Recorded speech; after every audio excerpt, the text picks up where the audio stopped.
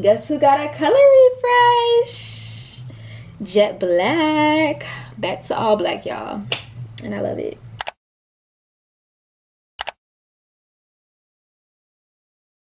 Hey loves, welcome to my channel. My name is Kaela, and if you're new here, go ahead and hit that subscribe button for more videos to come, and give this video a thumbs up because more hair tutorials are on the way. So I wanted to share with you guys my favorite tools and products to maintain my straight hair or silk press for up to 2 weeks. Pretty much even longer than that if the weather permits. So starting with the products first, these are 2 different price points. They work very, very well. You can use one or the other. I don't really recommend using both because they pretty much do the same thing. But on the higher end, we have the Color Wow Extra Strength Dream Coat. And I swear by this. This is an amazing anti-humidity blocker. I actually went to Greece last year and I had this in my hair. When I tell you, my hair did not like really budge until maybe the last day on the trip, and mind you, I was around like a lot of water. So when I think about if you're in climates that are really, really humid, this is something that you're gonna want. People even say they use it on their curly hair too. I think there is one specifically for curly hair. So if you're someone who really struggles with frizzy hair, or the humidity just makes your hair blow up and ruins the silk press, you need this. I actually sprayed on a little bit before I blow dry my hair with it in, and I'll spray a little bit more on the blow dry hair and straighten it. And to me, it works. Some people complain, but I can definitely tell that it definitely works. And what I will say is, this is not a product that you want to keep loading on. So once you put it on that one good time, you should be good to go. The next one is the Cream of Nature Anti-Humidity Gloss and Spray. I really like this. In fact, when I was in college, I went to school at Florida A&M University. Go Rattlers. It's very humid in Florida. I'm from Atlanta, so the humid is, you know, pretty bad there in the summer, but in Florida, it's totally different. So I just remember my freshman year, I had to figure out a way to make my straight hair last, and this was my holy grail. I use this as a blow dry spray as well because it almost works as like a heat protectant. So I spray that on my damp hair before blow drying it, and then after blow drying it, I'll spray a little bit more. Same concept with the Color Wow Dream Coat, and then I'll just straighten it. But this is kind of more of a 2-in-1, so it acts as a gloss as well. So this is something you can continue to reapply. I wouldn't say applying it every single day, because one thing to maintain straight hair is you don't want it to get too greasy. You want it to still be very flowy and very lightweight. And my hair is on the coarser side, so I do get away with maybe adding just a tiny bit of that gloss, or even a tiny bit of oil. And when I say a tiny bit, I mean maybe just 2 or 3 drops. And I'm mainly really just focusing that on the ends, nowhere near the scalp. The moment you start getting too much oil and product near the scalp is when it's going to get very oily, and it's going to weigh your hair down, and it's not going to really last as long, and it's just going to be dirty a lot quicker. Now, if you're someone that is a little bit concerned about having either finer hair texture, or your hair gets oily in the scalp pretty fast, then I would definitely recommend looking into some dry shampoos. I personally don't really use dry shampoo that much because normally I'll just keep my silk press in for 2 weeks. I try not to like really extend it past that. I know I can, especially with the technique I'm about to show you guys. But other than that, those are my favorite 2 products that I really use all the time to extend my silk press. Now I'm going to show you how I maintain it.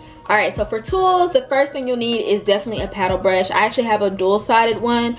This is by the brand Diane, and you can actually pick this up at Ulta Beauty. It doesn't have to be a dual-sided paddle brush, just a regular paddle brush. Doesn't even need to have a brush side. So I like using this because this is going to help me wrap the hair very easily. Also, of course, a comb.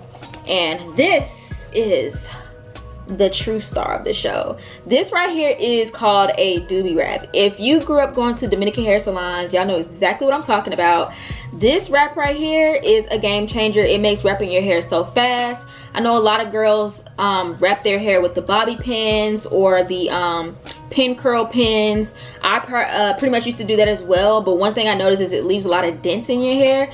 And so I like this because not only is it a net, but the way that you turn it will really just gather all the hair together and kind of mesh it down and keep it straight as you sleep. So the first thing I'm going to do is take my paddle brush on the paddle brush side, and I actually switch up the direction that I tie it down each night. So if you're gonna go this way one night, you need to make sure you go the other way the other night. For some reason, I just noticed that my scalp feels sore if you keep doing it in the same direction, because you gotta think the way that your hair is about to be laid down, it's putting tension on it in that way. So you want to make sure you you know, switch it up. So I like to comb my hair forward first, and I'm gonna go this direction. So I'm gonna take the paddle brush and literally just start combing it, and combing it around as if I am essentially wrapping it the standard way. And sometimes I'll take the brush side and I'll smooth it around, and I'm gonna leave the rest of this down. I only wanted to get it started. So now what I'm gonna do is take the Zuby wrap and literally, oop, not my light went out, back in action. All right, so I put the Zuby wrap on, and this is where the magic happens. I am simply just going to spin, but as I spin, I'm gonna take my backhand, grab the rest of that hair,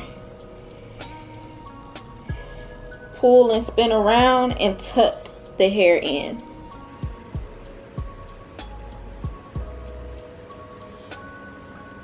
And it's okay if you have a few pieces sticking out. I just literally take my fingers and keep spinning it around town.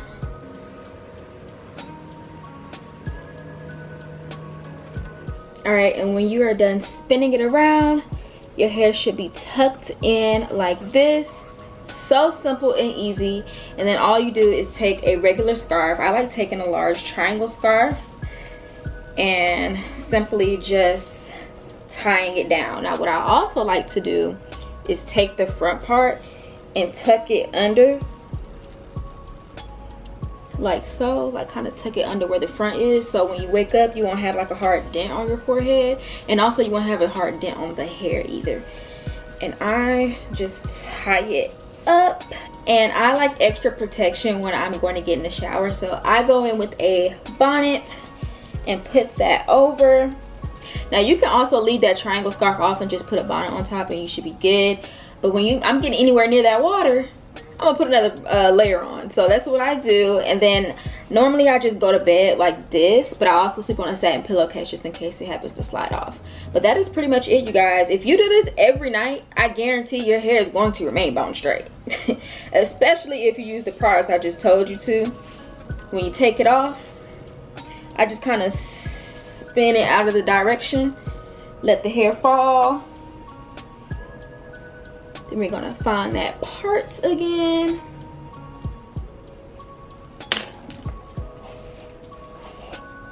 Brush it out in place. I am also obsessed with my color refresh. Shout out to my girlfriend Cheska. She did my silk press and my color refresh. I'll link all her stuff in my description box down below for you guys. She's here located in Houston, Texas. But that is it, everyone. I hope you guys enjoyed my tips and tricks on how to make your silk press last up to 2 weeks, or perhaps even longer than that. But make sure you guys give this video a thumbs up, hit that subscribe button, and let me know what you do to maintain your silk press in the comment section down below. And I'll talk to you guys in my next video.